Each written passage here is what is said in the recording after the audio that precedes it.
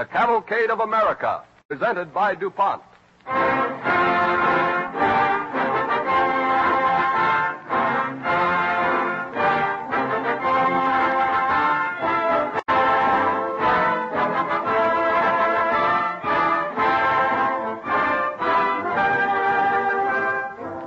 This evening, the Cavalcade of America, presented by DuPont, brings you a story which we have called Yankee Independence, the story of Connecticut's famed Charter Oak.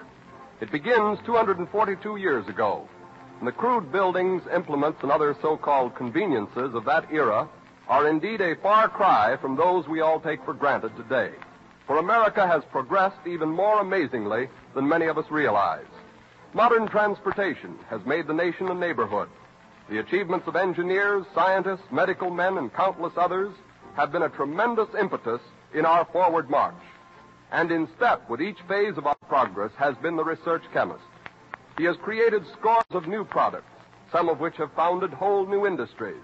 He has improved existing products that they may serve us better. And he faces a new year eager to break new trails, to contribute new ideas and products, to continue to provide, as DuPont phrases it, better things for better living through chemistry.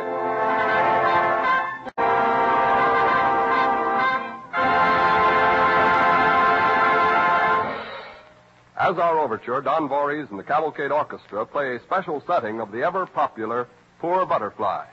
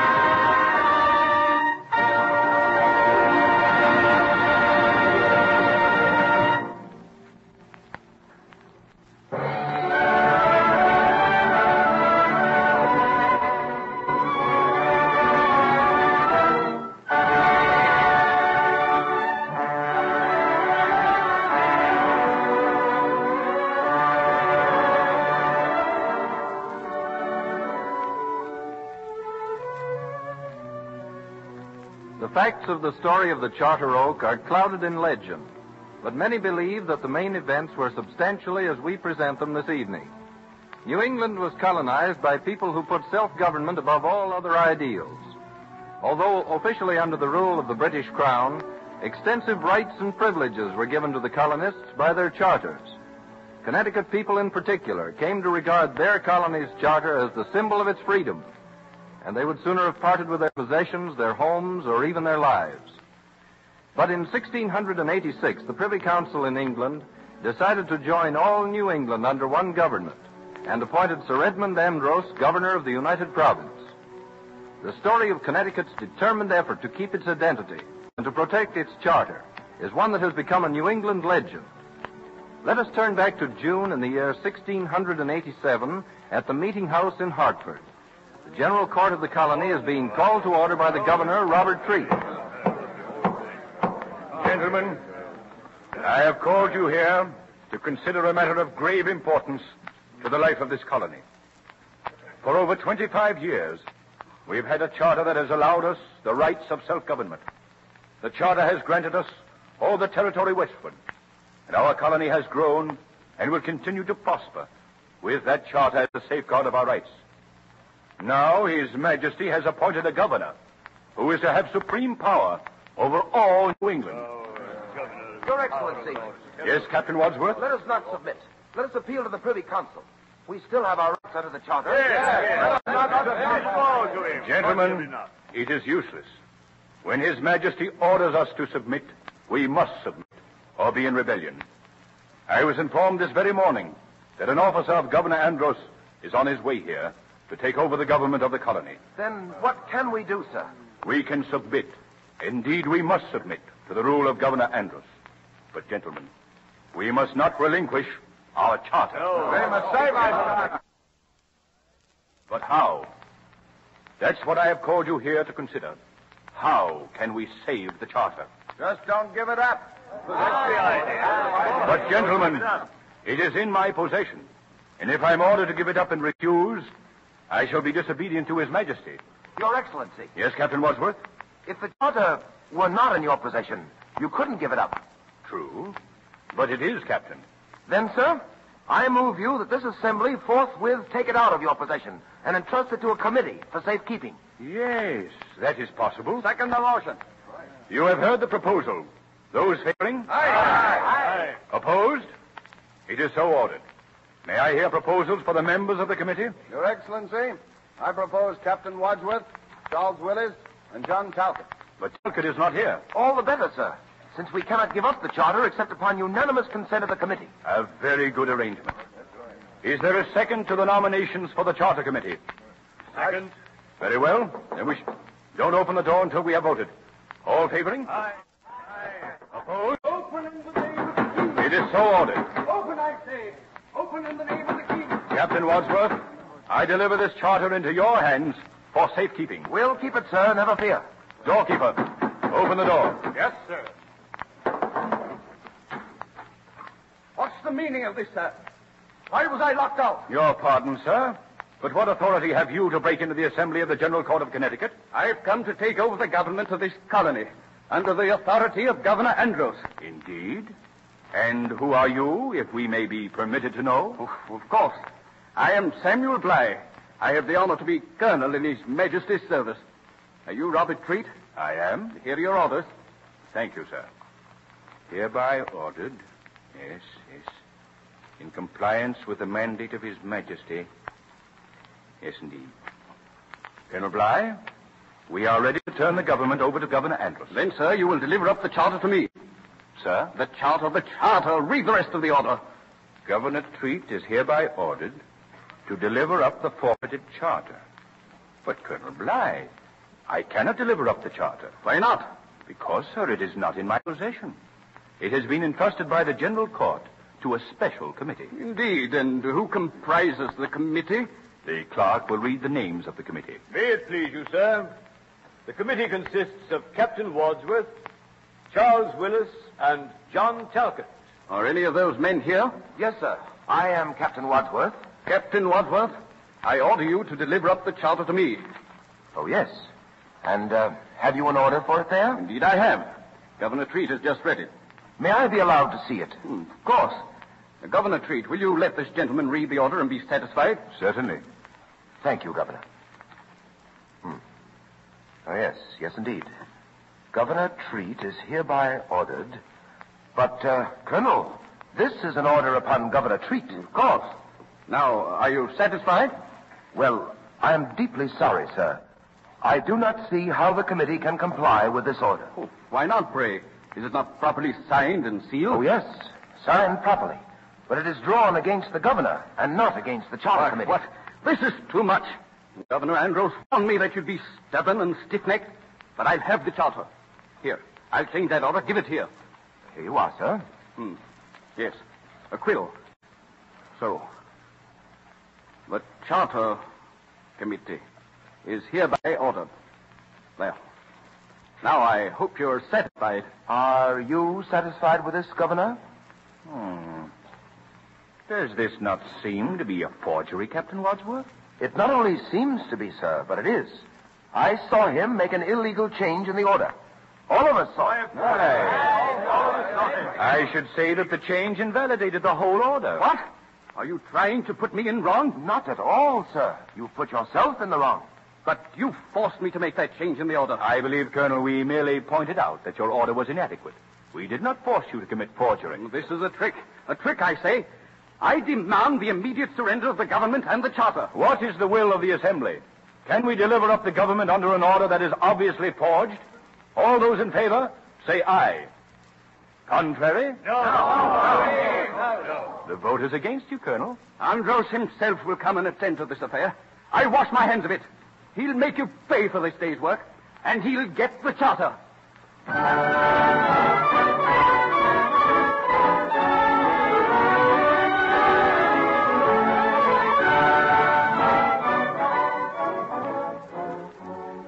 Andros came as Colonel Bligh had threatened, though not for several months. But when he did come, he came in state with a company of soldiers, 2 trumpeters, and Colonel Bligh. He intended this time to get the charter and no mistake. On the evening of October 31st, 1687, the sexton of the State House is preparing the assembly room for the meeting of the General Court, its last meeting under the old charter, when the door opens and Captain Wadsworth enters, accompanied by Master Allen, the clerk of the court. Oh, good evening to you, Nathan. Evening, Captain Wadsworth. Even Master Allen. Good evening, Nathan. Is everything in readiness? I was just making ready to put the candles about. Then all will be ready, sir. Just a minute, Nathan. Aye, Captain? I think you'd best put them all on the governor's table. The governor's table? Aye, sir. So, one here and one here. No, Nathan. Put them all together at this end of the table. This end by the window, Master Allen? I think that would be best, don't you, Captain? Oh, of course. The governor needs a great deal of light. But, sir, the draft from the window, it may blow them out. Well, if it does, Nathan, we'll just have to light them again. Very good, sir. Very good. Now, Allen, seeing that you're the clerk, you can sit at the governor's table without exciting suspicion. Aye, Captain. Best put your chair next the window. Ah. There. That's right. Have you the charter with you? Yes, and when Andros demands it, I'll produce it. Andros must not be allowed to get his hands on it? That will be your duty. Willis will be waiting outside the window, next to your chair. When the candles go out, take the charter, toss it out the window. He'll put it in a safe place. Will any place in Hartford or even Connecticut be safe from Andros if he makes up his mind to find it? That will be our responsibility. Nathan. Aye, Captain. Good fire you have there. Aye, Captain. It may become too warm when the assembly gets here. If you think it's too much, Captain. No. But stand near a window, so if there's a call for air, you can throw open the window. This window, sir? No, I think it'll be better to stand beside the window here, by Master Allen's chair. Aye, sir. And don't leave it. And the moment I say, Sexton, it's warm in here, throw open the window. Aye, sir, but the breeze may blow the candles out. They're that close to the window. Never mind the candles. Never mind them, aye, sir.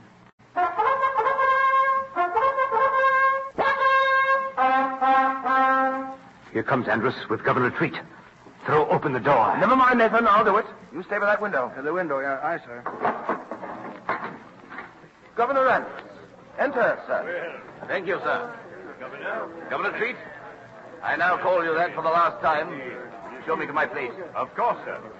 Captain Wadsworth, will you usher us to our places? Right this way, Governor Andrus, and Governor Treat. We have arranged this place for you. Yes. Thank you, Captain. Do we need all the candles here? They're for you, sir, and the clock. Yes, of course. Oh, Treat. All right. You sit on my left. Thank you, sir. Will you call the assembly to order, please? The assembly will be in order. In accordance with the command of His Majesty, we are met here to surrender the government of the Connecticut colony to the Royal Governor, Sir Edmund Andros. On behalf of this assembly, I have the honor, sir, to welcome you and assure you of our submission to His Majesty's command. We have ever been a loyal and law-abiding people. We surrender the prerogatives of government under our charter with regret. But His Majesty commands, and we, His loyal subjects, have naught to do but obey. We are, sir, yours to command. Thank you, Master Treat. I am agreeably pleased at the expression of obedience. In the name of His Majesty, I hereby take command of the colony of Connecticut and order it joined to the colony of Massachusetts Bay, of which you shall be henceforth a part. Now you have only to surrender the charter to me to complete the ceremony of submission to the order of His Majesty. Captain Wadsworth, Yes, sir? will you place the charter on the table? Certainly. Here it is, sir. At last. One moment, may it please, Your Excellency. What now? Will you first sign the receipt for the charter so that the Receipt? committee may be protected? Why, certainly, if you wish. No matter, but I'll do it. Will you give me your quill cloth? Here you are, sir, and paper. Yes. Yes. Received. Charter. Signed. Oh, Sexton, it's warm in here. Aye, sir. What? I say, the lights! Quick, what's happened? The lights! Lights! Who blew out those candles? Close that window. What are you trying to do? It's just warm in here, sir. Close that window, I say. Close the window, Sexton. Candles! Light the candle, Sexton. Hurry now. What foolishness is this? We can't see in the Light dark. those candles! Aye, sir, at once, sir. The candles! Light the candles! Aye, sir. As soon as I find my flint. Here it is. Right sorry I put you out, sir. I didn't think that... Fool! Now, Treat. Hand me the charter. The charter? Why, sir, you had it. What? Had it? What are you talking about? Why, sir, I saw you reach for it just as the lights went out. But indeed, I did not. Give it to me. Why, I swear, sir. Captain Wadsworth, Yes, sir? give me the charter. But, sir, I gave it to you. You did not. But I have here your receipt for it. Give me back that receipt. That is impossible, sir. I gave you the charter. You gave me this receipt for it. What? Why, I have here 20 witnesses to the transaction. I'm being tricked. I say I will have that charter. And somewhere here, and I'll have it. Colonel Bly. Yes, sir. Surround this place with your soldiers. Don't let a single man leave until he's been searched. Yes, sir. This is illegal. You have no search warrant. I'll do it whether it's illegal or not. I'll have that charter, I tell you. I have to search every spot in this town. Colonel, search every man here. Yes, sir.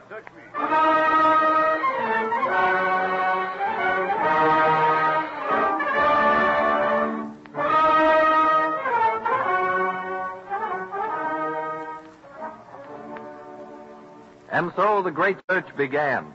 All that night and into the next day, the governor, the colonel, and their soldiers searched high and low for the missing charter. At last they came to the house of Charles Willis, a member of the committee.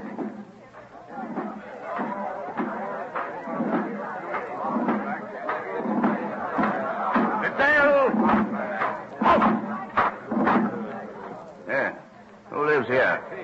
This is the home of Charles Willis. Oh, indeed. One of the charter committee, eh? Yes, sir. Good. Search this place inside out, Colonel Bly. Don't leave a thing unturned. Very good, sir. Search this place, Captain, thoroughly. Yes, sir. Tear up the floor. Dig up that dog. Lift the upholstery off the furniture. But find that charter. Yes, sir. Run for us. Follow me. Go on. Bring out the mouse through the house. We'll make him talk. Sir, I protest again. Protest all you like. You have no right to treat the members of the General Court as you have been treating us for the last 12 hours. No. We do not propose to be held in custody any longer without due legal process. We demand to be taken before a magistrate. Right. You stay just where you are. Every one of you. Till I get my hand on that charter. You had it. That's all we know. If you lost it, it's your fault, not ours. Silence. Here's the master of the house, sir. Indeed. So you're Master Willis? I am, sir. Where is the charter? Your pardon, sir, but how should I know? You were a member of the charter committee, were you not? I was, sir. Then where is it? I could not attend last evening's session of the General Court. So I see. Oh, you would have been in my custody long ago with your friends and fellow conspirators here. Well, I seem to be with them now. Go on. You'll continue in custody until I lay my hand on that charter. Oh, the charter, yes, but I thought that it had been... Say nothing, quiet. What's this? You know something about it, eh? Why, of course, sir. All of these gentlemen want to... Quiet. Well, now. At last I found a reasonable man. Oh, you're excellent, sir. Tell me what you know, and you'll be suitably rewarded. Well, I'm surprised at all this mystery. Yeah, go on. The charter was placed... Come. in your hands last night. Shut up, you don't tell me where that charter is, I'll... What then, sir? Do you see this oak tree? My own tree, sir. I've seen it often. I'll have you strung up in it, sir. That's what I'll do. I should hate to have such a fine tree perverted to such a purpose, sir. You would, Colonel Bligh. Yes, Governor. Send me half a dozen soldiers and a stout rope. Yes, sir.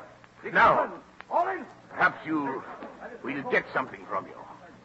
You tell me where the charter is, or will you be hanged by your thumbs from that stout limb up there until you are ready to tell? Governor Andrews, I fear you've forgotten yourself in your rage. Master Willis is entitled to trial before any such punishment can be meted out to him. Silence, or I'll have you strung up with him. Gad, sir, I'll fill this oak tree with stiff-necked, rebellious Connecticut men, or I'll have the charter. Here are your men, sir. Here's your rope. Good. One of you climb that oak tree. Here, you, Sergeant. All right, sir. Give him a hand there. Right. Come on. The men found anything in the house, Colonel? Not a thing, sir. We told you so. One moment, Governor. Captain Wadsworth. Have you something to say? I have. Speak out. Tell that soldier to come down from that tree, and I'll tell you. All right. Sergeant, come down. All right, George. Thought we'd frightened something out of you. Well, Captain? Sir, you have lost the charter. That's clear. You also have given us your receipt for it. Therefore, you should have it. And I intend to have it. You can't. I assure you of that. But here is what I propose. The committee is willing to turn over the receipt to you if you will stop this foolish and destructive search for something you never can find. Never. Sergeant, go up that tree again. Yes, sir. If we'll string all these fellows up. Very good, sir. Can't do this. Very well, then. But, sir, when you report to the Privy Council that you did not get the charter, and when we produce your signed receipt for it, I fear that you will look very foolish. Indeed, Governor. How will you explain that to the king? What do you mean? His Majesty might even be led to doubt the word of one of his trusted officers. Oh, right. Very well. Give me the receipt. After all, your charter will do you no good. It's revoked. Exactly. That's a very sensible view to take, Governor Andrews. I congratulate you. And here is the receipt, sir. Oh, you're very welcome, sir. Colonel Bligh. Yes, sir. Draw up your company and prepare to return to Boston. Yes, sir. Come down out of the tree, Sergeant. Company! Attention! Quick, set!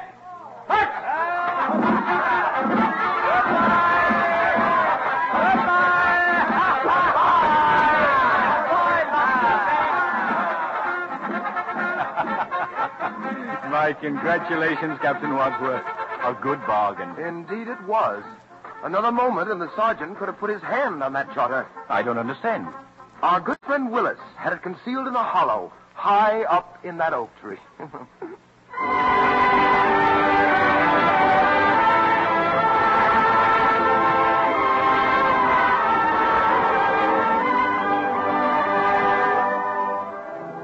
By saving the charter, Connecticut preserved her claim to separate government.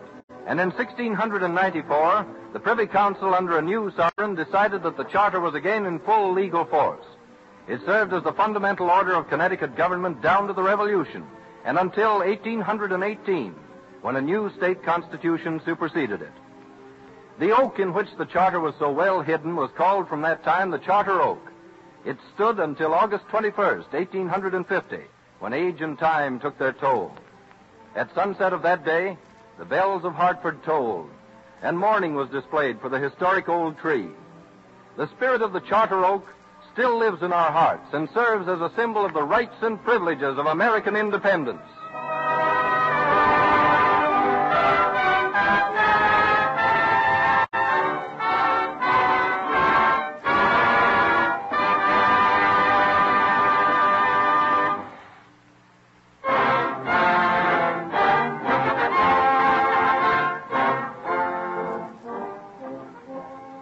As the old year draws to a close, America faces the new year with optimism and sleeves rolled up.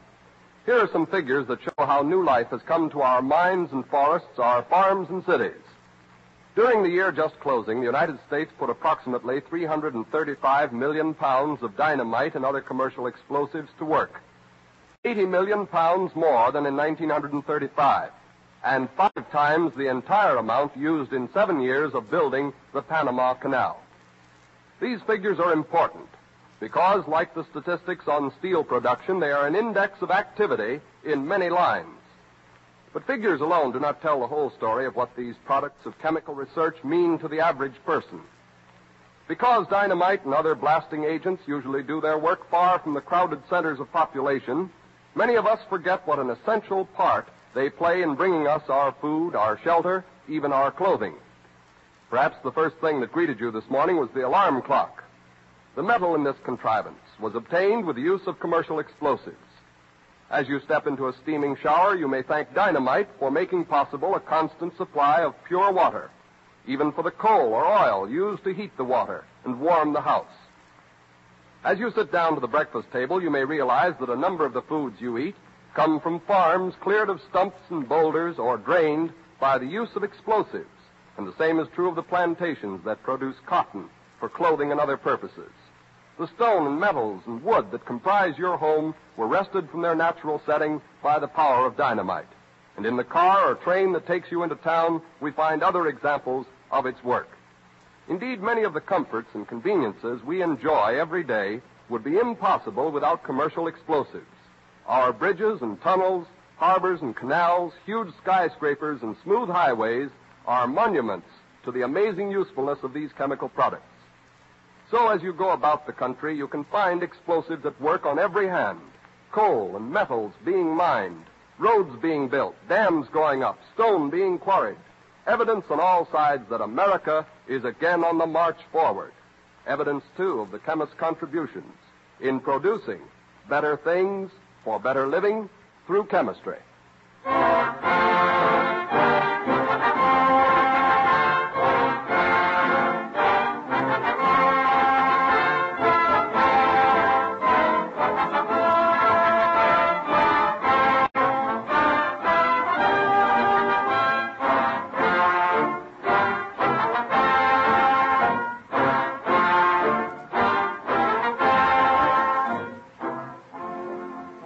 Winning prestige for the American stage, the story of Joseph Jefferson will be the subject of our broadcast next week.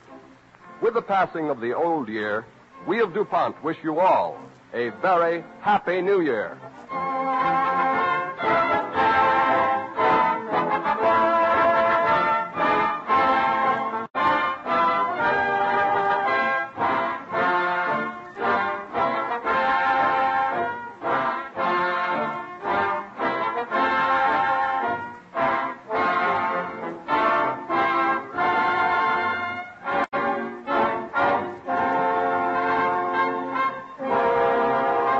This is the Columbia Broadcasting System.